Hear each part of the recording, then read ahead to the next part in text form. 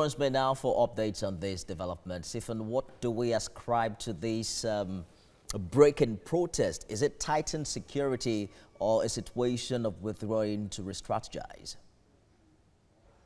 Well, it's one of those two, but we would like to believe it's the fact that the police, ever since the last violent clash, has been on the trail of members of the Islamic movement.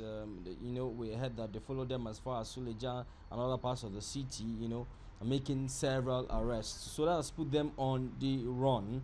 And we gather that initially they were scheduled for another protest today.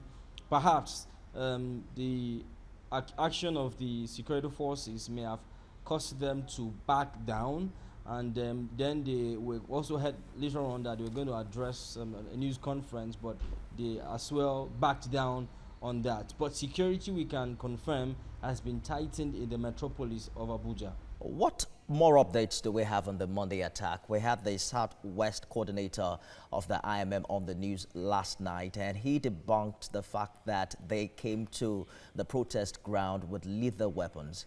He categorically mentioned that the DCP would have been shot by a straight bullet from the police. Do you have any more updates as regards to investigation in that regard? Well, investigation is on the way to determine exactly circumstances by which or during which the DCP was killed and whose bullet actually brought him down. That forensic analysis will actually determine that. And if the protesting Shiites were armed, we believe that in days to come, information as to what exactly happened would be unearthed, and we'll get to know in details whose bullet brought down the Deputy Commissioner of Police as well as other persons killed during the impasse. We know that the IGP, the Inspector General of Police, met with the President aftermath of that attack. There's also been calls to talk about this issue and seek for more diplomatic ways.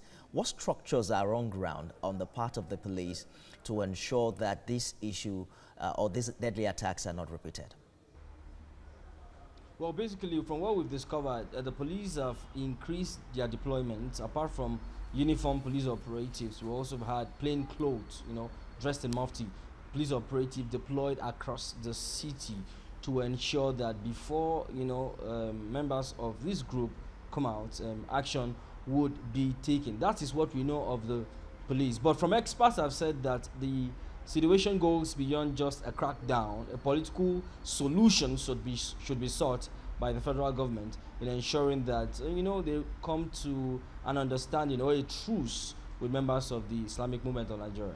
Well, we'll look forward to that solution, Sifon, and may the peace in Abuja continue. Thank you for talking to us tonight.